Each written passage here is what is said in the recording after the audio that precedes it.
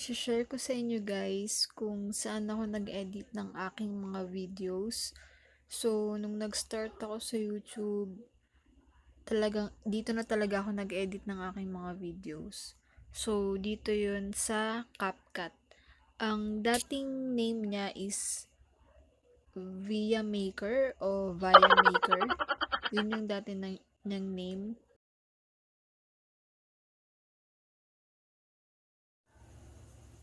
So, ganito guys yung itsura kapag kinlik nyo yung app. Kapag meron kayong mga pending na videos na ine-edit, lalabas siya dito sa baba. May mga box dyan. So, kung meron kayong dalawang pending na videos, lalabas yung dalawang pending na video sa baba. So, punta na tayo sa new project to create new video. Ayan. So, for example, mag-edit tayo ng videos. Kung for example, may nagawa na akong videos. Ayan. So, i-click ko lang to. Ayan. So, ganito magiging itsura niya. So, since mahaba siya, and para madali ko na ding ituro, i-cut na natin siya. So, kung magka-cut kayo ng isang video, so for example, dito sa part na to, gusto mo siyang i-cut. Ayan. Punta ka din sa edit, and split. So, from this time, etong 0.13 seconds, hanggang dun sa part na gusto mong i-cut yung video. So, for example, ayan, ang haba kasi niya. So, for example, dito sa part na to. So, edit ulit natin. Click natin yung edit. And split. Ayan.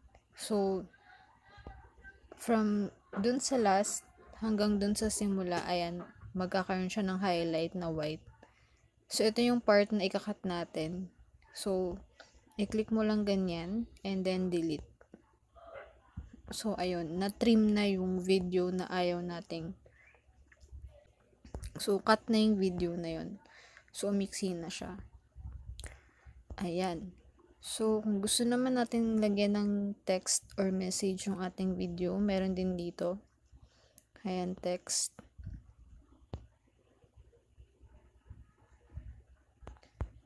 Ayan, ikaw na bahalang maglagay.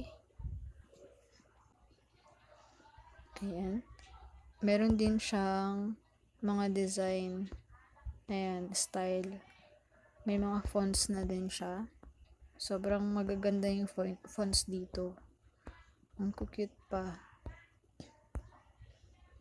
Ayan. Tapos yung mga naka-arrow down, yan yung hindi ko pa nada-download. Ayan. Tapos may mga colors na rin. Ayan. May mga stroke. May mga background. So, nasa sayo na yan. Ayan. May mga ganyang effects pa siya. And then, meron na rin silang dito. Sobrang daming pagpipilian. Ayan, may ganyan.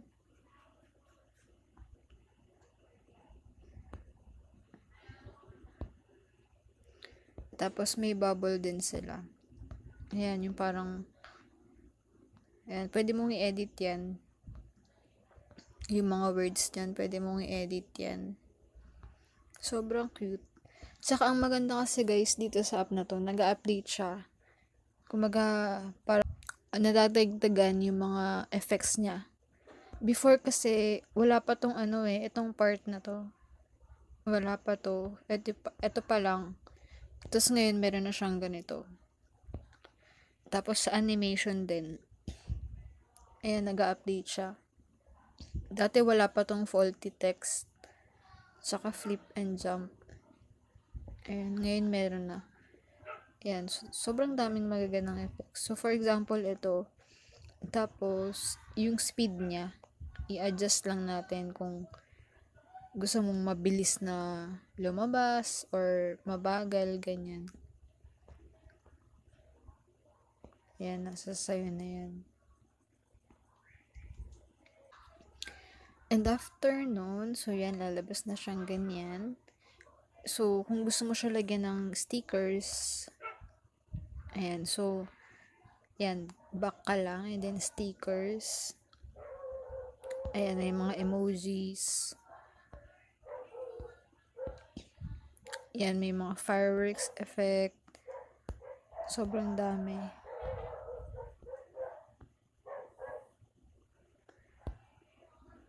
Ayan. Sobrang dami.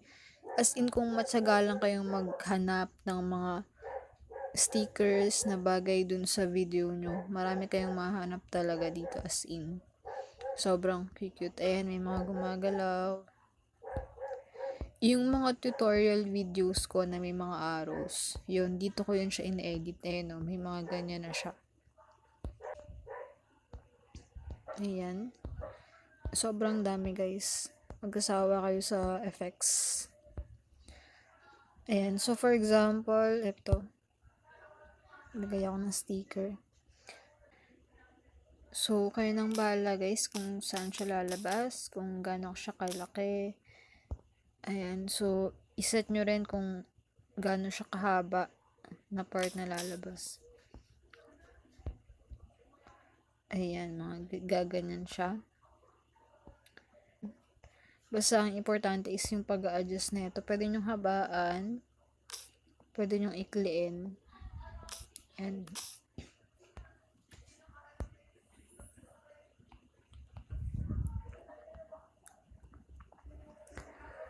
ayan, tapos meron din tayo dito na overlay. So, for example, mag-overlay tayo ng picture.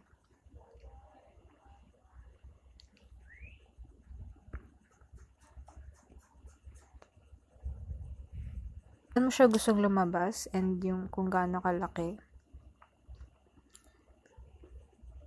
And kung gaano kahaba. Lalabas yung overlay na video mo. Or overlay photo. Ayan. So, after ng photo, try din natin mag-overlay ng video. So, i-click ulit natin yung overlay. Ayan, so, i-click natin to, 18 seconds. Ayan. Tapos, adjust lang natin yung size and kung saang part mo siya gusto lumabas. Ayan, for example, dyan. And, try natin paiksiin yung video. So, i-click natin yung video and then, iurong lang natin para umiksi siya. Ayan, try natin yan. Ayan, lumabas na siya.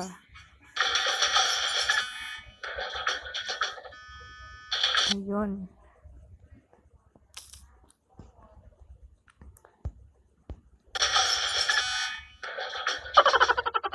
Okay. So, ganun mag-overlay ng video. And then, after nyan, yan, may mga effects din. May mga effects din sila. Yan. Basta guys, yung mga naka-arrow down, yun yung ida-download mo pa. Hindi kasi ako gumagamit ng effects na to, masyado. Kaya marami pa akong hindi na-download. Parang naka-pixelated. Ayun. Ayan. So, kung gusto mo siya dito sa part na to, ayan, meron na agad siya. Yan, nag-effect na siya. Or kung gusto naman dito sa part na to, yun.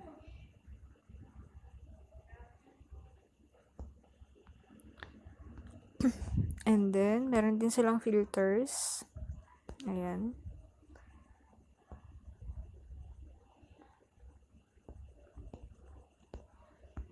Doon lang tayo sa original. And then, meron din silang format.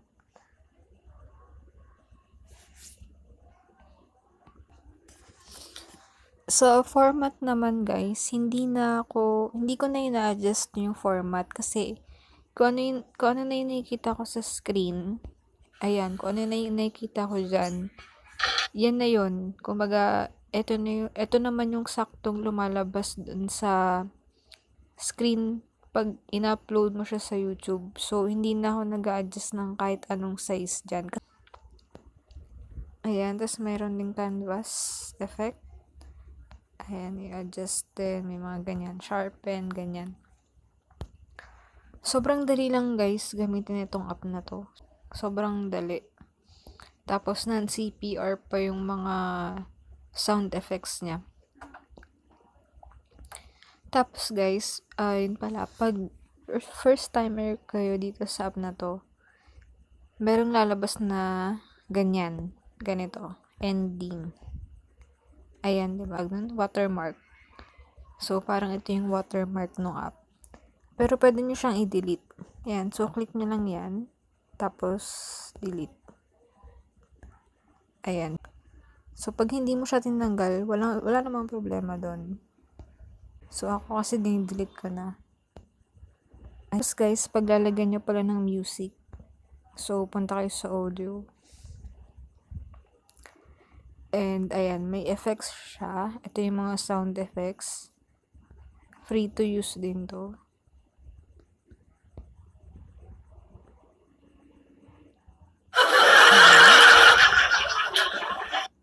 Ang dami dyan.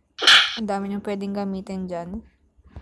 Then, meron ding voice over na habang umaandar yung video, ipipress mo lang to. Tapos, ikaw na lang yung on the spot na magsalita doon.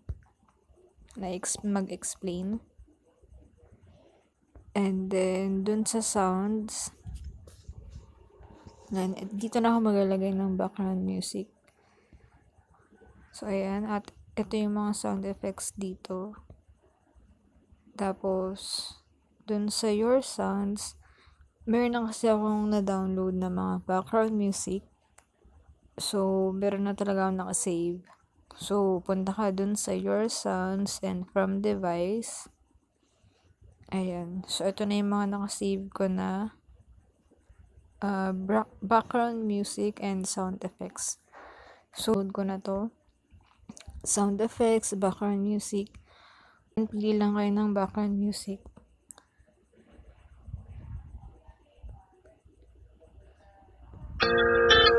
Ayan, for example, ito. Ayan, for example, ito.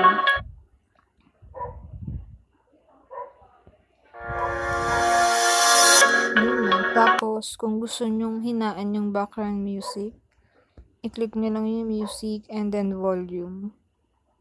Tapos, i-lower nyo lang yung volume. Tapos, example, gusto nyo nang i-cut yung music. For example, dito sa video na to. Ayan. I-click nyo lang, i-highlight nyo lang yung music. And then, split.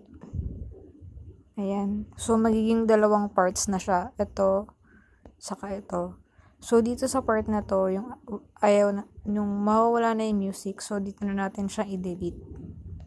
Ayan. So, ganun lang siya, guys. So, pag okay na, tapos, pag okay na kayo, for example, sa na-edit nyo, yung video,